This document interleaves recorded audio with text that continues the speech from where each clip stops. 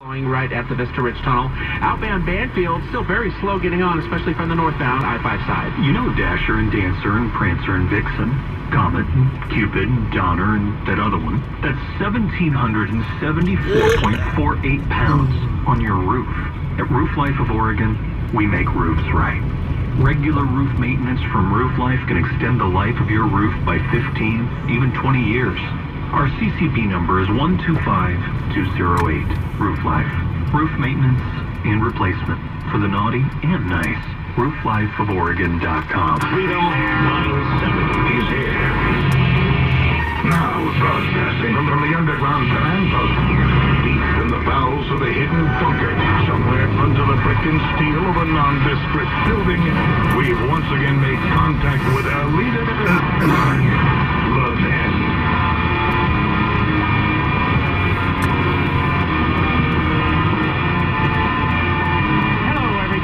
Levin here, our number 877-381-3811, 877-381-3811. I'm trying to keep track of this. There's more stuff coming in here as I'm broadcasting. Garrison Keillor, today, fired by MPR, not to be confused with NPR, for sexual harassment misconduct of some kind. They haven't revealed exactly what's going on. Now, the irony is, and there are many ironies here, yesterday,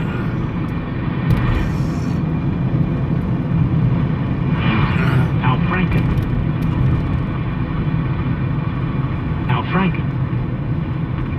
in the Washington Compost, ran his op-ed. Now, many of you may have tried to get op-eds in the Washington Compost. I'm not one of them. And you've been turned down over and over and over again because you're no Garrison Keillor.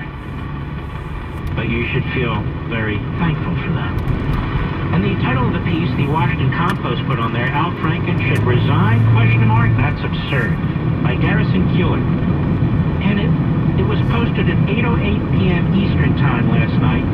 And of course, Keillor resigned less than 24 hours later. Was fired less than 24 hours later. There it goes. My friend, Pastor B.D. Christensen, said something so good Sunday morning that I woke up and wrote it down. Something like about making peace with the mistakes of the past and learning from them. It's slippery ground in general to just past actions by present standards with a benefit of hindsight that is morally highly questionable. And immediately I thought about the Minneapolis Park Board voting to rename Lake Calhoun as Lake B.D.E. Maka S.K.A. because the man for whom it was named back in the early 1820s was a slavery enthusiast. So here we go. So he's defending Al Franken. We got statues to pull down, and schools to rename, and everything else. So this is incredible. This is incredible. Renaming is a slippery business. I knew a Cheryl back in 1969, wrote Keillor, who became Saffron. Didn't work out. A few years later, she resumed her Cherylness. The Triborough Bridge in New York City was renamed the Robert F. Kennedy Bridge, but if you were to ask directions to that bridge, you might wind up in Pennsylvania, a state named for the common pencil. How can anybody follow this moron on NPR, or any of it? He went on, this will happen with Lake B.D.E. Maka S.K.A. I don't even know what this is. The name will appear on signage. But when people look at the body of water, they will think Calhoun. The effect of this on the slave trade in Minneapolis will be slight. On the other hand, Jean-Louis Kerouac did well to rename himself Jack A. Jean Louis. Would be unlikely to write on the road, but it's Jacques Kerouac. The road was right up his alley. In 1963, Idlewild Airport on Long Island was renamed JFK, which stuck thanks to the clumsiness of Idlewild. No large airport is idle, and airline passengers do not care to think of aviation in terms of wildness.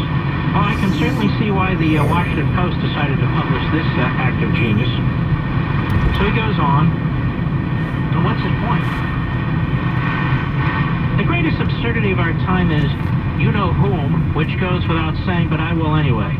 What his elections show, this is Trump, of course, is that a considerable number of people, in order to demonstrate their frustration with the world as it is, are willing to drive their car with their children in the backseat over a cliff, smash the radiator, bust an axle, and walk away feeling good about themselves.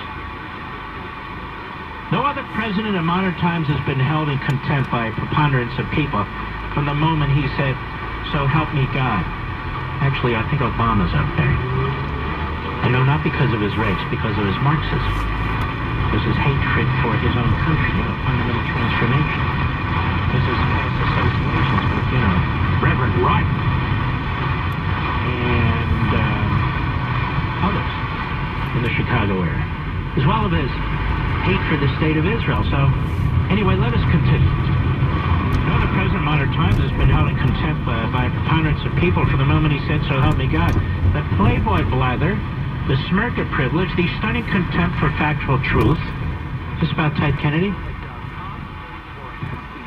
How can the country come together when the president has nothing in common with 98% of the rest of us? Now he gets all this to get to Al Franken, which is 2 paragraphs of the op-ed. And the Washington Compost thought this was absolute genius. And then there's Senator Al Franken. He did USO tours overseas when he was in comedy biz. He did it from deep in his heart, out of patriotism. And the show he did was broad comedy of a sort that goes back to the Middle Ages. What, molesting a woman? Shakespeare used those jokes now and then, and so did Bob Hope and Joey Heatherton, when they entertained the troops. If you thought that Al stood outdoors at bases in Iraq and Afghanistan and told stories about small-town life in the Midwest, you were wrong. On the flight home, in a spirit of low comedy, Al ogled, mistweeted, and pretended to grab her, and a picture was taken. Finding a way with the facts. 11 years later, a talk show host in L.A., she goes public, and there's talk of resignation. This is pure absurdity. And the atrocity it leads to is a code of public deadliness. No kidding. Franken should change his name to Newman and put the USO debacle behind him, and then we'll change frankincense to Febreze. All right, he goes on in his moronic, incoherent ramblings. So that's his defense of Al Franken. Yesterday. Today he's out. For the same, at least, general allegations, similar enough. He's out. And then I'll give you the mindset of this Garrison Keillor, who has been on public radio for I don't know how long, receiving, I guess, public subsidies. As a host on the Minnesota Public Radio, April 1994. Hat tip C-SPAN. Here's one of the things that Garrison Keillor had to say. Cut 3, go. When scandal breaks, and we get to see the humanity of the great and the powerful revealed, naked and dumb in front of us, there's always a cry for new rules, or at least some new awareness that will prevent this from ever happening again. We should be careful, though, not to make the world so fine and good that you and I can't enjoy living in it. A world in which there is no sexual harassment at all is a world in which there will not be any flirtation. Now, I don't mind flirtation. I mean, with me now I do. I'm married, but as a general rule, what's wrong with flirtation? But you see, there's something wrong with having a button under your desk that locks the door when a young staffer is in your office because you don't want them to escape, and you drop your pants and you show them your genitalia. That's not flirtation. Or when you're grabbing a woman's breast when she's asleep on an airplane, and you're a married man, and she wants nothing to do with you. That's not flirtation. Or when you're walking around in your underwear as an 88-year-old congressman, insisting that staffers come into your office. That's not flirtation. That's not flirtation. Or when you're accused of rape, as in the case of Bill Clinton. Or sexual assault, when Clinton attacked Kathleen Willey. That's not flirtation, ladies and gentlemen.